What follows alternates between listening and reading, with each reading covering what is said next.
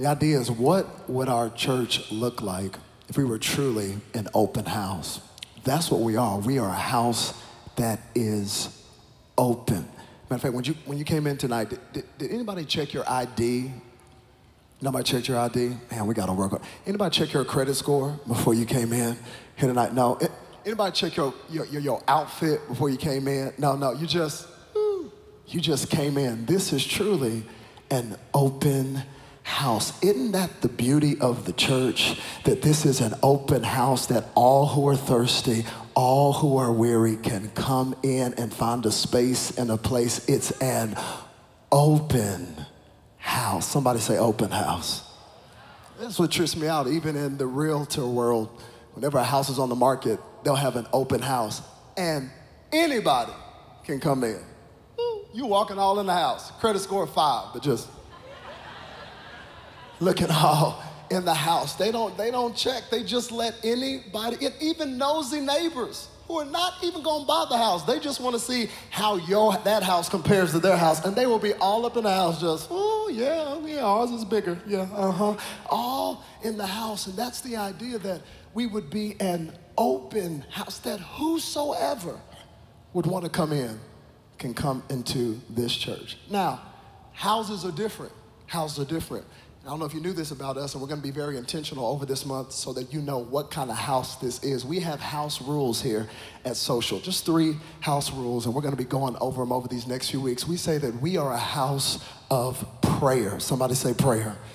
We're a house of prayer. In fact, this Tuesday night, we're going to have prayer right here at Gillies. And I'm telling you, every move of God has always started when people get together and understand the power of prayer. We are first and foremost a house of prayer. We're also a house of presence. Come on, how many are thankful when you come into Social, you feel more than the air conditioning? Come on, somebody. The tangible presence of God is here. We're a house of presence. And we're also a house for people. All kinds of people.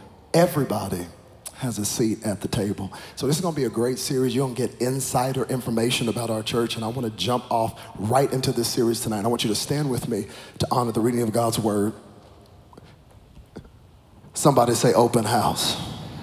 Look at the neighbor you've ignored this whole service. Look at them right in their face and say, oh, neighbor, you know this is an open house. Tell them it's an open house. We got security, but it's still an open house. I want to look at the gospel according to Mark chapter 11. Mark 11, and I want to look at verses 12 through 21. Mark 11.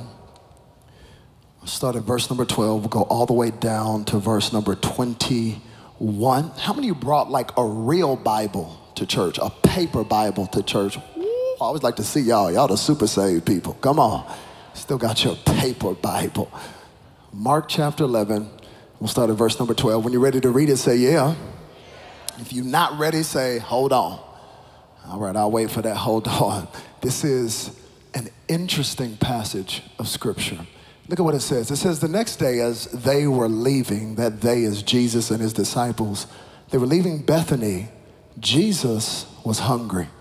And seeing in the distance a fig tree and leaf, he went to find out if it had any fruit. And when he reached it, he found nothing but leaves, because it was not the season for figs.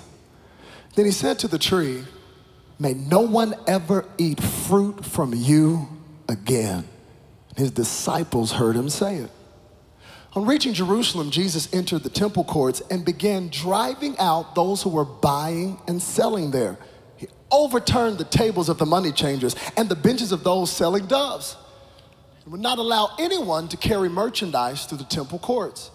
As he taught them, he said, is it not written, my house will be called a house of It's as if Jesus knew the social house rules. He said it's a house of prayer, not a house of preaching, not a house of jumping up and down, not a house of turning up, not a house even of singing. All that is necessary, all that is good, but only Jesus can define what his house is. And he is defining his house clearly and plainly. He says, my house is a house of prayer for all nations. He says, but you have made it a den of robbers. The chief priests and the teachers of the law heard this and began looking for a way to kill him. I bet they did, for they feared him because the whole crowd was amazed at his teaching. When the evening came, Jesus and disciples went out of the city, and in the morning as they went along, they saw the fig tree withered from the roots. Peter remembered and said, there's always a Peter in the group that gotta say something, can't never be quiet. Jesus, Rabbi, look, the fig tree you cursed has withered. What a weird passage of scripture. This kind of breaks up any notions or any images you have of this like blonde hair, blue-eyed Jesus who walks around with this little Botox smile that just says, hello, yes, and just preaching about love. No, this is a Jesus who is cursing trees and flipping tables and kicking people out the church. I love it, I love it. I'm serious about my titles. I'm very serious about my titles, and I got in a fight with our creative director, Frank. Got in a fight because I wanted to use a title. I wanted to use a title that I thought was befitting for this text. It is clear in this text that this fig tree and the house, his house, are connected. And I wanted to use a little edgy title, and they said, no, you can't use that title. But I made a slide for it anyway. This is not my real title, but if I wanted to title it what I wanted to title it before I got voted out, I almost, this ain't the real title, but I almost titled this message, Get the Fig Out My House. Get the fig out my house. That's my fake title. That would have been good clickbait. Everybody would have been clicking on that on Monday like, what is that about? But that's not my real title. Take it down, take it down. Just my simple title tonight. My simple title tonight is the first house rule of social, that we are a house of prayer. A house of prayer, just house of prayer. Look at your neighbor for the last time and say, oh neighbor. Say, oh neighbor. This right here is a house of prayer. Look at the neighbor you completely ignored. Say, other neighbor, I didn't talk to you first because you looked weird. But that's all right. This is still a house of prayer. Would you give God like 5 seconds of crazy praise if you know he's gonna speak to you tonight? Like real praise, like you're expecting for God. You can be seated in the presence of the Lord. My house shall be called a house of prayer. Social fam, 2 weeks ago was a significant week in the Madu household. It was a significant week because it was the week before the last week in August. You ought to know right now that for all of my life, I am busy on the week before the last week in August. I have plans, I have commitments because that is the week that we celebrate our anniversary and we celebrate my wife's birthday. Come on, somebody.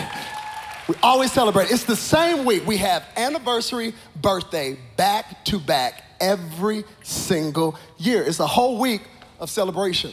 And I was reminiscing over our journey together and looking through some pictures, and I was thinking about the vast difference between the first year we celebrated the anniversary and the birthday and this year. Because this year we celebrate 9 years of marriage, 9 years of marriage.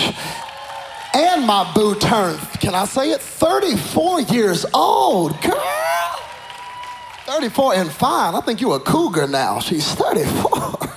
So we celebrated that, and I was just laughing about the difference between year 1 and year 9. Completely different, incredibly different. Like year 1 was extra. It was extra. I mean, we did a whole bunch of things. It was so extra. It was exotic. I mean, come on, we had a private dinner on the beach. We had a private dinner. Look at that young couple in love. Don't know nothing. Just 1 year in. Had a private dinner on the beach. I mean, we went horseback riding. That girl got me on a horse on the beach. This is the first year. Very exotic. We swam with dolphins.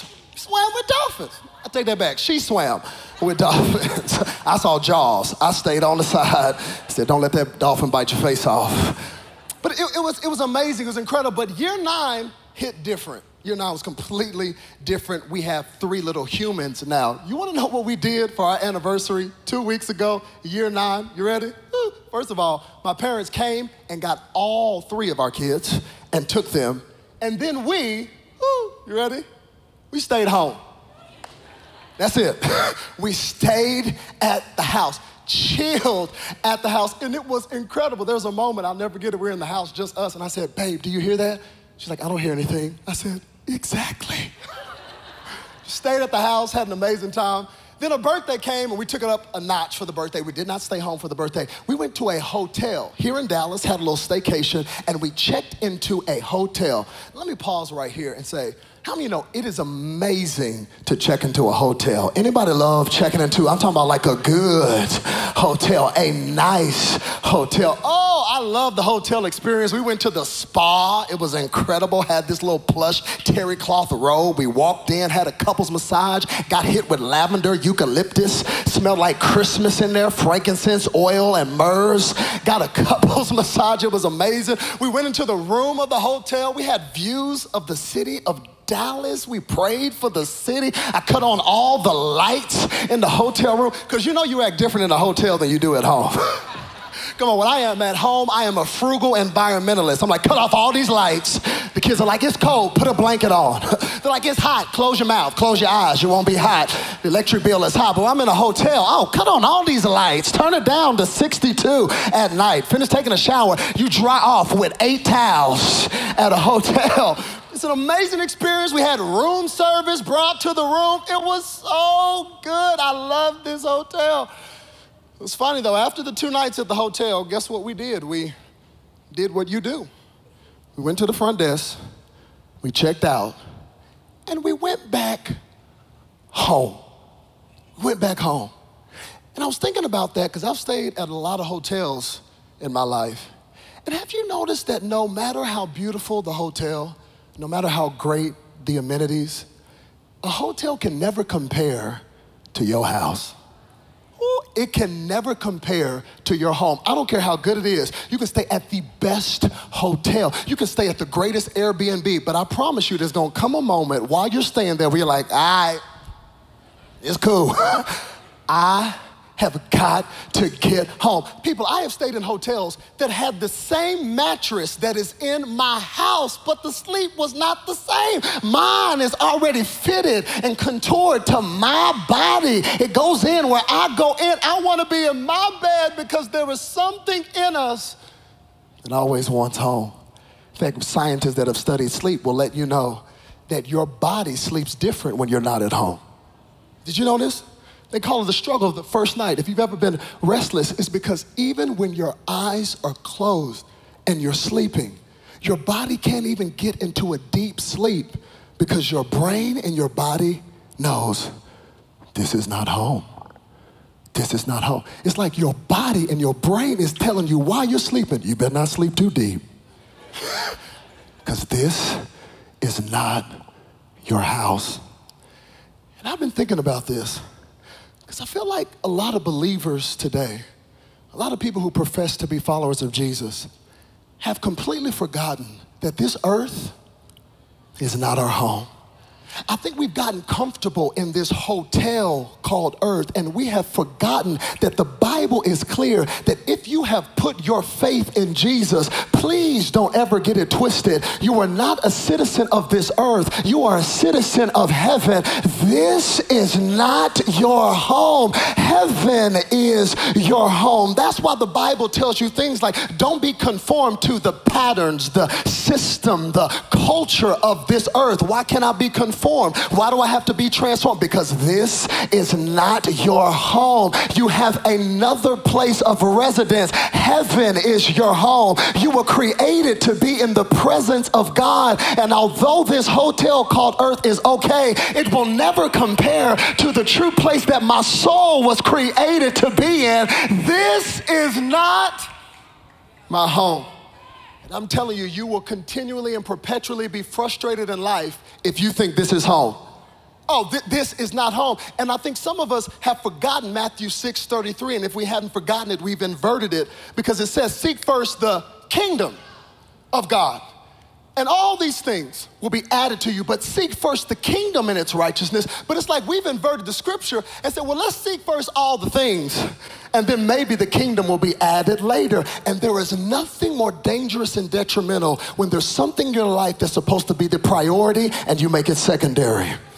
Woo, you want to ruin your life? You want to live with a skewed perspective? Then start treating temporal things like they're eternal and start treating eternal things like they are temporal. Life is about having the right priority. And I'm telling you, if you have put your faith in Jesus, God wants you to live in the reality that this earth is not my home. Heaven is my true home. I love the city of Dallas, but it's not my home. I love the country of Texas, but it is not my home. My dad is from Nigeria. I am an Igbo man. There is Nigerian blood running through my veins. I have been to Nigeria, but that is still not my home. Heaven is my home. And I'm telling you, there is coming a day, a moment, in a twinkling of an eye when my God and your Savior is going to split the sky and he's going to take us up to be with him. And when I see him, I will give him praise and glory and honor, and I will know that this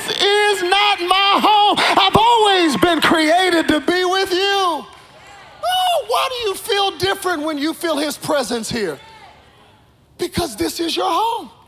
His presence is your home. Heaven is your home. And just for a brief moment here, when we reach his presence, it's like our soul has a familiarity because we know I was not created for this earth. I just want to tell somebody, if you want to leave the message early, this earth is not your home. Don't start painting the walls of the hotel, because this is not home. This is not home. And we forget it. We sure forget it every election year. We really think that this is home. And we forget there is a kingdom of which I belong. And I'll always feel somewhat out of place because this isn't my house. This isn't where I live. This is what God has always been trying to get us to understand, is where our true home is.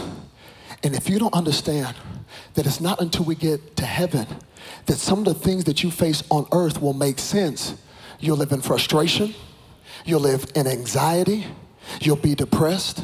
Many of us right now don't even have perspective on our trials because we don't live with the hope of eternity. How many of you know when you understand the hope of eternity, it might not even change your situation, but it'll give you perspective on it. Come on, that's what Paul did in Romans 8:18, didn't he? He said, I've reckoned, he said, I've considered that the present sufferings of this world are not worthy to what? Be compared to the glory of God that shall be revealed in me. In other words, I'm going through something right now that I hate, that I can't stand, but I understand I can face the trial because this is not the end. Even if God doesn't redeem it in the earth, there is coming a day where it will be redeemed. It will give you perspective on your trials. Oh, okay, you don't believe it. Let me see if I can do this illustration real quick. My man right here on the front row, what's your name? Marcus. Would you stand up real quick, Marcus? Yeah. And what's your name? Tell me one more time. Jeremiah. Jeremiah, stand up. Yeah. Marcus and Jeremiah. I just want to use your example to show you that even your trials will have perspective if you understand that you have eternal hope, that this is not the end, that everything you see is not really what you see. There is another kingdom. Can you imagine Marcus and Jeremiah?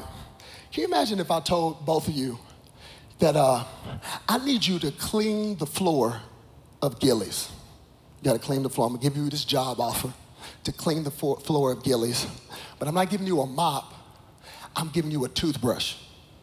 And you got to clean every square inch of this floor at Gillies with a toothbrush. But I tell you, Jeremiah, that when you finish cleaning the floor with the toothbrush, I'm gonna hand you a check. I can't pay you up front, the way my bank account is set up. I'm gonna pay after, but I promise you, I'm gonna hand you a check for $500. 500, you clean every square inch with a toothbrush. Marcus, I tell you the same thing. Every square inch with a toothbrush. But Marcus, when you finish, I'm handing you a check for $5 million. He said, hallelujah. And I tell both of you this in private. And you show up on toothbrush floor cleaning day the same day. Jeremiah got an attitude, doesn't he? Can you see him?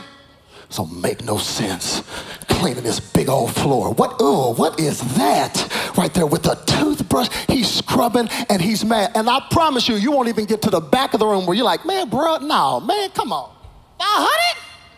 That's it? Man, forget this. The stimulus check was more than that. I can't do 500. You're gonna have an attitude the whole time. But Marcus? Marcus showed up early to Gillies. Marcus got an electric toothbrush. Talking about bzzz, talking about, oh, happy day, oh, happy day, oh, happy day, oh, happy day, when Jesus was. I mean, he's singing, doing the same job you're doing. What is the difference? He understands the magnitude and the weight of his reward. That ought to put worship in perspective for you. That ought to put life in perspective for you. That you can be going through hell right now, but please know that your God is watching and God is a good record keeper. And how many are thankful that in this life or in eternity, you will be rewarded for faithfulness. You will be rewarded for forgiving people who are nasty to you. You will be rewarded for showing up and saying, God, I trust you even when the circumstance doesn't change, and it's going to be more than $5 million. Thank God that I will see him in his glory, in his beauty, in his splendor. There's a reward that's worth the pain and the trial. I wish somebody would give us some praise like you're thankful that God is faithful. He will reward you. How you smiling while you cleaning with a toothbrush? Because I know what's coming on the other side of this. Y'all can sit down. I'm telling you, you will face trials and suffering different when you have eternal perspective. And you got to start living your life with an understanding that everything you can see is not all there is to be seen. There is another kingdom. There's more than the likes on the gram. There's somebody else who's watching every single thing. I cannot wait for heaven. I cannot wait for heaven. Because I am convinced that a lot of people that we celebrate right now, that we think, ooh, they it. And there's a bunch of people you don't know a clue who they are. And heaven's going to be a big reveal of who's the real who's who. Ooh, heaven is really going to reveal who you should have been in awe of when you were in their presence. Heaven will be the reveal of the real green room, because there are some people you don't know their name. They've been in a secret place, but they are just as faithful, and God is watching, and he is a great record keeper. And there's coming a day where he's going to say, well done, my good and faithful servant. Thank you, because you did it even when man didn't give you the applause. He's watching. There's some preachers and some churches in Afghanistan that have stepped into their reward. How do they have confidence? The stories are coming in right now. How are they singing praises before they get executed? Because they know this is not the end. They know this is not the end. They know there's something coming on the other side. And that I have a house, I have a home, and this is not it. It's at best a hotel. Ooh, can I take my time tonight? This is what Jesus is actually trying to articulate in John chapter 14. Can you put that on the screen? I want you to see this. This is Jesus. He's trying to get into the mind of his disciples that I am leaving, and it's better for you. And look at what he says. I think we should take heart and encouragement in this verse today. He says, let not your hearts be troubled. Let not your hearts be troubled. You ever been going through something and somebody's like, oh, don't stress about that. You're like, it's my bill that's due on the 15th. You ever had somebody just casually say, oh, don't let your heart be troubled. About him? I thought he was the one, girl. You ever just been stressed about, that's what he's hitting them with. He's about to leave. He says, let not your hearts be troubled. Look at what he follows it up with. Here's how you cannot let your heart be troubled. Believe in God, believe also in me. That's the remedy for not letting your heart be troubled. Believe in God, believe also in me. Another translation says, trust in God, trust also in me.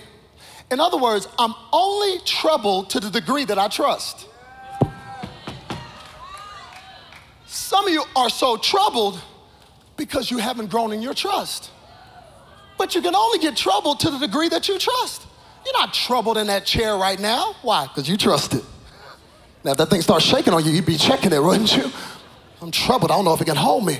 But I'm only troubled to the degree that I trust. And then look what he says. Now he's giving them eternal perspective.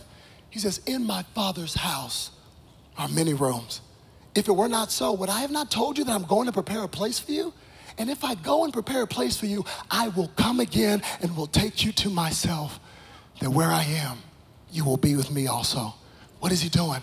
He's trying to get them to understand this is not it. There's another house. There's another place. Now, if you're proud Sunday school alumnus, you raised in church, you floated in the room, you had communion for breakfast, then you've heard that verse before, and maybe you heard the King James Version. Remember the King James Version? It said, in my Father's house are many what? Mansions. Mansions. Remember that? You're like, oh, some of y'all still right now like, yo, when I get to heaven, my mansion is going to be crazy.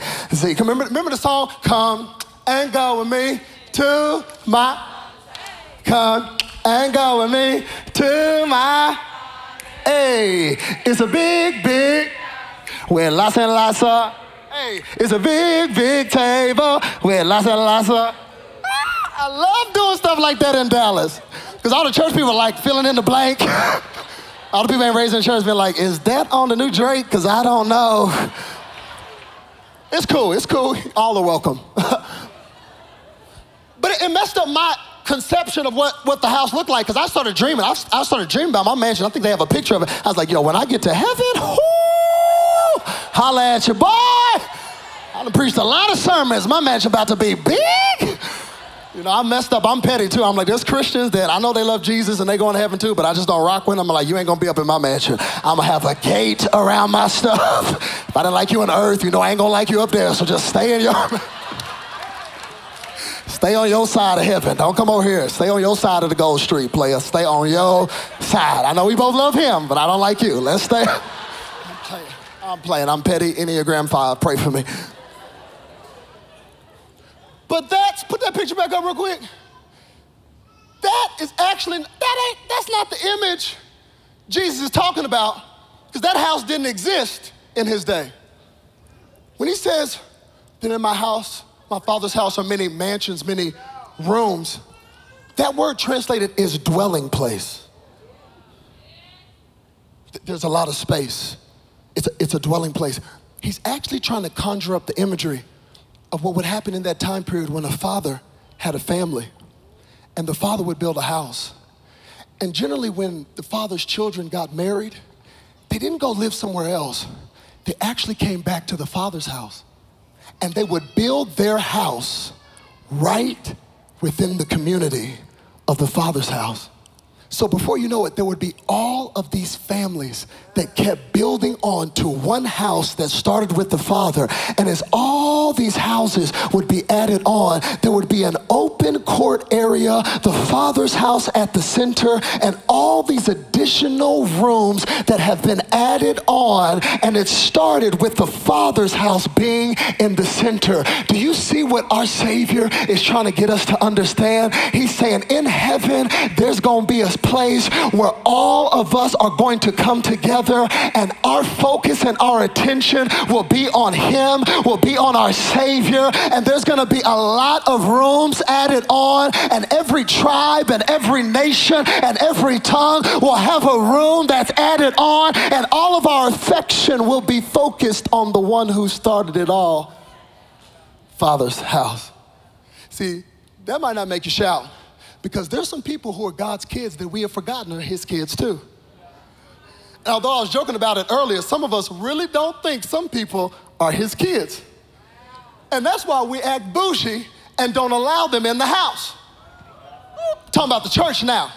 So sometimes we treat people that are his kids like this one real estate agent I talked to who I never called back. because I'm a rookie, I'm trying to buy this house. As soon as I talked to her, I said, yeah, I want to see this house. She said, you want to see that house? I said, yes, that house. And she kept making a big deal.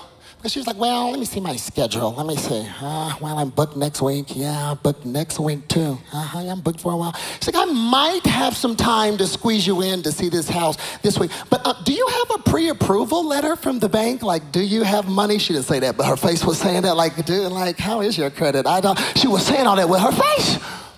And she wanted the pre-approval letter before I could just go see it. I said, I just want to look. She's like, I know, but do you have the pre-approval letter? And it made me so mad.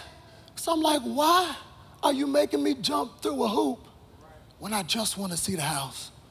When I just want to walk through? I just have some interest. Do you know how many people don't want to come in church? Because of nasty, mean, cantankerous Christians standing at the front door. Do you have your pre-approval letter? And make sure you have the funds before we let you. Thank God for a Savior who says, I have an open house. I have an open house. Now, there is one door for you to come in, but please believe that in my house is plenty of room. Now, in that real estate agent's defense, I realized why she wanted the pre-approval letter. I know why she wanted it, because she didn't want somebody wasting her time. I feel her. She don't want anybody wasting her time, because how you gonna walk through the house if you ain't even got the money to afford it? So that's why she was saying that. She's had some experiences. She didn't want anybody to waste her time. And I said that today because you will never understand the text that we just read in Mark chapter 11 until you understand time. Somebody just say time. Come on, say it like you had some coffee. Say time. Oh, you'll never understand Mark 11 until you understand time. Because Jesus is cursing trees and cleansing temples because it's the last week of his life. He's running out of time. This is not Jesus who just showed up, who turned the water into wine and was on the dance floor having a good time. No, this is Jesus who understands my time is running out. The cross is coming. And how do you know, if you're gonna waste anything, don't waste your. If you're gonna waste anything of mine, please don't waste my time. I'd rather you waste my money. I'd rather you waste my gas, and you've seen these gas prices. But please don't waste my time. When you waste somebody's time, you're wasting their life because they can never get it back. Time is the most precious commodity. And I want to parenthetically pause here and tell somebody who thinks you have a whole lot of time to accomplish your purpose that God is going to judge you for how you spent your time in the earth. Please understand that time is a precious commodity. You ain't got all day to step into your purpose. There is no such thing as free time, as downtime, or spare time. You only got a lifetime to do the thing that God put you on the earth to do. So stop wasting time. I'm good. Let me turn up a little bit. I'll wait till I'm 40 to step in my purpose. For real? Tomorrow's not promised. Understand the value of time. I love time because time will reveal what's important in your life. That's why ain't nobody as honest as kids and old people. You know, a little kid will tell you, why is that on your nose? Because they don't have a concept of time. Old people, an old person will tell you what they really think. Somebody come in, don't got much on, they'll be thinking, oh my God, did she really wear that? And the old person, baby, why you ain't got no clothes on, baby? That old person knows they're running out of time. Jesus is cursing trees, cleansing the temple, because he's like, I ain't got time. The cross is coming. He walks up to the tree. He sees it from a distance first, this fig tree. And he sees leaves on the tree. And he's already aware that he's running out of time. Add to that, remember what the first thing in the text said? He's hungry. Only time in the Bible that it says Jesus was hungry. So he's running out of time, he's annoyed, and he's hungry. You ever been hungry and had somebody waste your time? You ever been angry and hungry at the same time? There is a word for this. You ever been hangry before? This is the mood of this text. And he sees a fig tree from the distance, and he sees leaves, And so he goes up to the tree to find fruit. Now, you won't really understand this text unless you understand Mark is writing this gospel. And here's what I love about my boy Marky Mark. Mark loves to make sandwiches. Is this too many food illustrations? Some of y'all are hungry. Read the Gospel of Mark. Mark will make these sandwiches where he will start a story, and then he'll interrupt that story with another story, and then he'll finish the story that he started. And the reason he's interrupting the first story with another story is because the story that he's interrupting the original story with is intrinsically connected to the first story. It's a sandwich. So if you want to understand the story in the middle, you got to understand the story that he started and end with. And the story in the middle is your Savior going to the temple, walking around and going, oh, what is, get out, get it, kicking people. I was going to do the table too, but my iPad's on there. That's the story in the middle. But the story at the beginning is the fig tree. And he sees a fig tree. Let me pick this up. I ain't going to be all the way like Jesus. And the story at the beginning is because he sees a fig tree and he goes up to it and he sees the leaves, but there's no fruit. And he curses the tree. May no one eat fruit from this tree again. Really, Jesus? Is it that serious? You cursing a tree? What makes it more problematic is Mark says it's not even the season for figs. You mad at a tree that hadn't produced fruit and it's not even the season for it to produce fruit? Oh, y'all laugh, you understand there's people who've walked away from faith from this scripture right here. Like, I cannot handle a Savior that is irrational, that's unreasonable, and that curses trees. I want a Savior that cuddles trees. I cannot deal with this Jesus. And if you look at this text from the surface, you will miss the forest for the tree. Because the reason Mark is actually saying that it's no season for the figs, what he's really meaning is that it's not the season for the fruit to be ripe. That's what that means. But if you want to learn about fig trees, I learned this week. Here's what you need to know about fig trees, is that fig trees produce fruit before they produce leaves. You will always see a little bit of fruit first, then leaves, then ripe fruit in the season. But figs start with fruit. Fruit comes before leaves. Oh, now we have perspective, because Jesus looks in the distance and sees leaves, no fruit. That's what he wanted to eat. He wanted the little bitty fruit about the size of the almond. That's what he was hungry for. And this tree was posing like it had fruit because it had leaves. What gets Jesus angry? What makes him go off? I'll tell you what makes him go off. When he sees trees that have leaves but no fruit, when he sees trees that are taking up space in the earth, that are posing with their leaves from a distance, but when you get up close to the life of the tree, you cannot see any fruit. He cannot stand people who have a form of godliness with the leaves. But when you get up close, you don't see fruit in your life. He can't stand people that post pictures of leaves.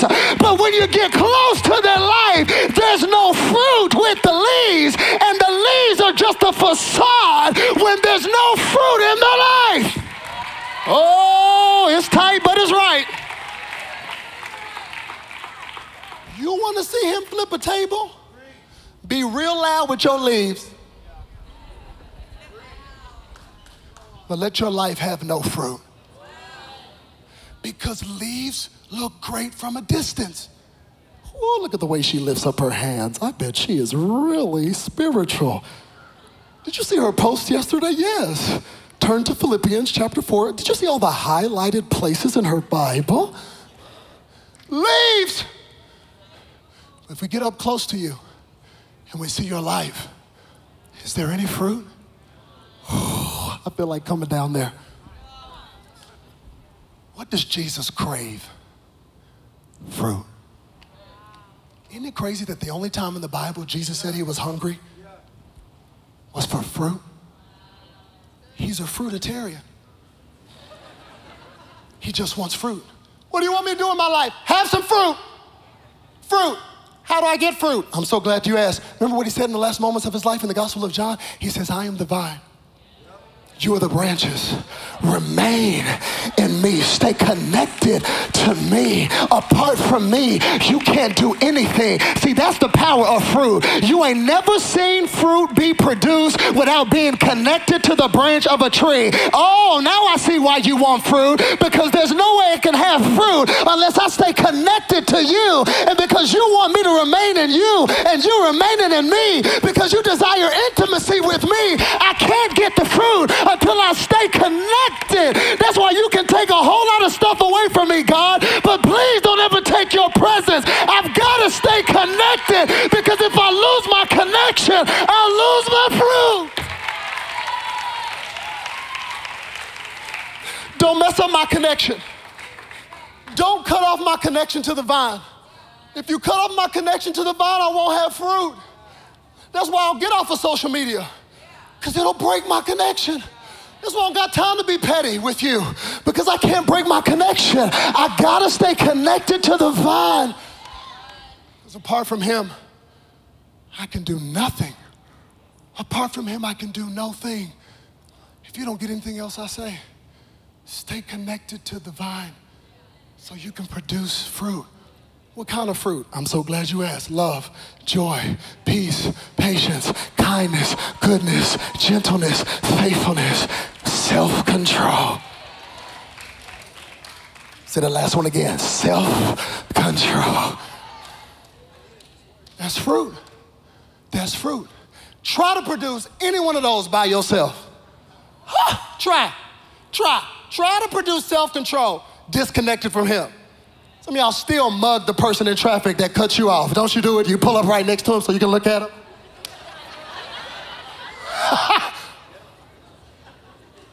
Fruit. God wants your life to produce fruit. Hear me, social. People want to look at your life. Oh, God, let them look at our church and say, those are people who produce fruit. Their lives are fruitful. You know, fruit is good for one thing. Before you start praying, God, give me fruit. Fruit is only good for one thing. To be eaten. God said, I want you to have a life so connected to me that you produce so much fruit that people take a bite out of your life. That people take a bite out of your patience. You're like, woo, you are working my patience. That was a big bite too, but that's all right. I'm gonna stay connected to the vine. I'm gonna cuss you out right there, but no, I'm gonna stay connected. You can't produce fruit without him. You gotta stay connected to the vine. Why did he curse the tree? Because it was posing with leaves and had no fruit. Oh, I see what you're doing, Mark. It's the sandwich. Perhaps the reason you interrupt the story of the tree and start talking about the temple is because the temple, the church, has become just like the tree. The temple, as ornate as it was, as beautiful as it was, you should have seen this temple. 30 soccer fields wide, beautiful gold on the entrance, priests decked out in Gucci robes, all kinds of jewels on their chest, forms of worship, all of it in place. Looks so good from a distance. Thousands of people would pilgrimage to see this temple because of its beauty. And they would stand in awe. But not Jesus. He looked from a distance, saw the leaves, but when he got up close, there was no fruit. And he treated the temple the way he treated the tree. Turning over tables, kicking your Savior, kick people out. Get out! That's how I know he had authority. Can you imagine telling people to get out of a temple and nobody arrested him then? That's how you know he had power and authority. Can you imagine? Go to the police station after this service and say, oh, y'all, get out of here. Get out right now. Start kicking officers. Go somewhere. Be locked up in 30 seconds. They couldn't arrest him because they knew he had authority. They knew it was his house. He was functioning, watch this. Ooh, I wish I had time. He was functioning as a prophet. Jesus is the only one who is prophet, priest, and king. And prophets curse trees. Prophets throw chairs. Prophets are not just to tell you in 30 days you're gonna win the lottery. No, true prophets will speak to the disparity between the will of God and what is actually happening in the earth. Prophets will address the gap between God's will and what is happening. Jesus the prophet showed up in the temple and started flipping stuff because he didn't see fruit. And I asked the worship team to join me. You know one of the things he didn't see because there was no fruit? He saw division. He saw division. This temple had separate courts. The priests had their own court. The Israelites had their own court. The women had a separate court, even from the Israelites. And then the Gentiles had their own courts. Here's what's funny about the stuck-up, pretentious, pompous Jewish people at the time. They thought that the true Messiah was coming to wipe out the Gentiles from even being in the temple. And leave it to Jesus, who comes and starts flipping over tables. Because guess where they set up all of the animals and all of the money changers' tables? In the temple. They didn't put it in the priestly court. They didn't put it in the court for the Israelites. Oh no. They didn't put it in the court for the women. They put it in the court of the Gentiles. So here are the Gentiles who are coming from afar just to connect with Jesus, just to bring their sacrifice of worship, are trying to worship in a space that has animals, that stinks, that has people yelling and screaming, and they cannot even find connection in the temple. They would have never put those changing tables and animals in the Israelite court. They put in the court of the people that they didn't think were his children. They put in the court of the people that they didn't think God should let in the house. So Jesus turns over the tables and lets them know, you don't get to decide who my children are. They had a wall that blocked the Gentiles from even going into another place. Signs on the wall saying you'll be killed if you go past this point. Animals in the place that they came to connect with God. Now here's what's crazy. Here's the tension in the text. The animals were necessary to bring a sacrifice. So before you start using this scripture to say, well, they shouldn't sell merchandise in the church, hold on. That's not the context of this verse. Don't use this scripture for that. Because you had to have an animal to bring your sacrifice. It actually started off as a service because people would come from miles away and you couldn't carry your own animal. So they actually started off to be kind so that you would have an opportunity at the temple when you wanted to worship to purchase an animal there. But I don't know when, all of a sudden they moved the money changers' tables from outside of the temple to inside the temple. Over time, they started charging excessive prices for the cost of the animal. So that even a family that just wanted to get a little dove, a poor family, was being charged 5 times the actual price of the dove when they just wanted to worship. They started raising the rates to exchange the money. I don't know when, but it just started happening. Please don't miss this. People don't become corrupt or lose God in an instant. They lose him in increments. Small compromises that you justify in your mind. And before you know it, you've lost your center. And Jesus is addressing it. You're taking advantage of the only thing I came to give my life for, people. You, temple, you, priest, you were meant to be a bridge for people to have access to my presence. But something dangerous occurs whenever the bridge becomes a block, whenever the person that's supposed to be a bridge to the presence of God actually ends up blocking people. You want to see Jesus go off? Start blocking people from having access to this beautiful Savior. So he flips over table and says, my house will be called not a house of preaching, not a house even of sacrifices. It's a house of prayer. Why prayer? Some of you don't even know what it is because you think prayer is just asking God for what you need. You think prayer is what the Pharisees did, some big religious thing where you use big words and try to impress God. You ever do that? Try to pray this fancy prayer so people say, he can pray. Eternal, all-wise, omnipotent Father, your most humble servant has gathered under your auspicious presence to embark upon the mission of prayer. I am fully cognizant that thou art the God of galaxies, skies, space, and eternity. So would you from eternity look down on humanity and change the trajectory of my life? I offer this humble prayer from the deep recesses of my heart, soul, mind, spirit, and medulla oblongata. Thou art the Father and the Potter. I am the clay. Mold me for your purpose in the earth. What?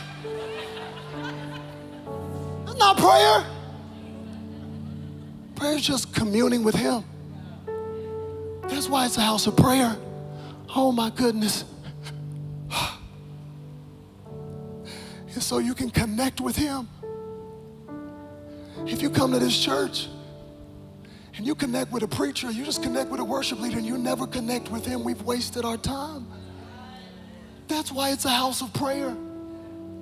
Because you're only there to be a bridge for people to connect with him. But you've made it a den of robbers. And God will always flip tables in my life and yours when things have gotten in the way that break your connection. Oh, it's easy to look at this text and say, well, see, that's why I don't like preachers anyway. That's why I don't like, that's why I don't like worship leaders anyway. The whole church is commercialization. That's why I don't like the temple. Preach this sermon, tweet this sermon, podcast this sermon. I can't stand the temple. Oh, I hate the church. I hate the temple. Be careful. What did Paul say? Do you not know that your body is the temple of the Holy Spirit? He'll turn over tables in your life. Anything that's blocking the communion and the connection. He's trying to get them back to the place that Adam and Eve had in the garden. The original temple where they were in his presence. Oh, remember what they did after they sinned? They covered themselves with what kind of leaves? Fig leaves. Get the fig out my house. It's figs. Love to portray an image of connection without actually having deep connection to produce the fruit. My house will be a house of prayer. Would you stand to your feet tonight?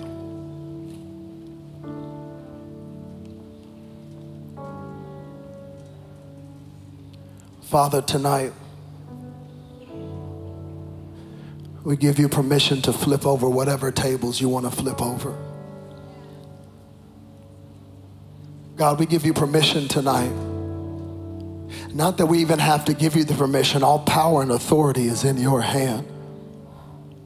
But God, I thank you that you will wreck systems, routines, traditions that break your original intent to have communion with those that you love. God, I pray today that we would let go of a life that has leaves with no fruit.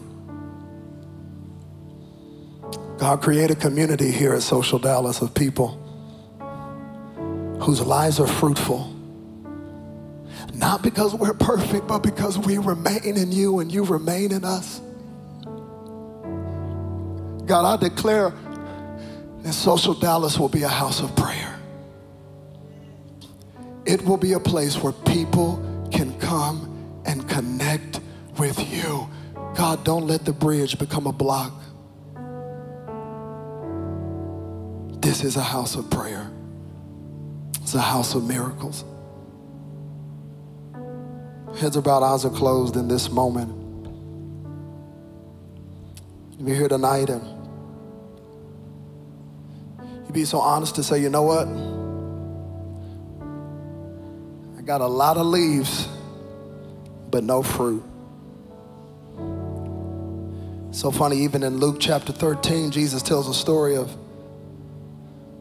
a man who kept checking for fruit on a fig tree. And he was about to cut it down. He said, I've been checking, I see no fruit. It can't take up space. But grace speaks up and says, give it one more year. Some of you right now, God has been trying to get your attention. You've got a life of leaves professing a relationship, but there's no depth of relationship. He's calling you back to intimacy with him so your life can have fruit. And heads bowed, eyes closed. If that's you tonight, would you just lift up your hand as a sign to say, God, I'm coming back to that place of intimacy with you. I cannot live a life where I'm just going through the motions, but there's leaves and no fruit. Maybe right now he's flipping stuff over in your life, and the reason he's doing it is because it's become something it was never intended to become. There's nothing wrong with the temple. It started off, God gave the design for the temple, but it became something it was never intended to be. We don't lose God in an instant. We lose it in increments, small compromises. He's calling you back. I see all those hands. Thank you, Jesus. Head still bowed, eyes still closed. If you're here tonight and you've never taken that first step, which is to say, Jesus, my life is yours. Here's the real beauty of this passage, is that for years and years, people had to bring lambs and goats and doves to cover their sin. But when Jesus flipped those tables that day, he was also saying, this temple is destroyed. This temple has an old system. I am about to go to the cross, and when I die on this cross, you will never have to sacrifice another lamb. I will be the ultimate sacrifice for all of humanity. That's good news tonight, that when he was lifted high, when they stretched him wide, when his blood was shed, how many are thankful it was enough to cover all of your sins, past, present, and future, so you don't have to walk in shame and condemnation. His sacrifice was enough once and for all.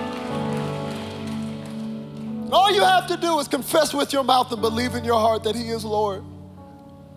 With heads bowed, eyes closed tonight, maybe even watching online right there in your living room, and you wonder why you can't turn off, because God's presence is right there with you. If you're here tonight and you've not surrendered your life to him, tonight's your night to say, I'm coming home. Oh, there's a place for you.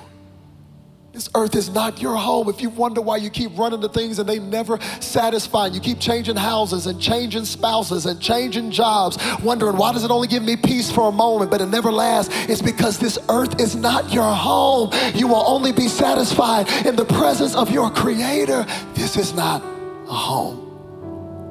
Earth is a hotel at best.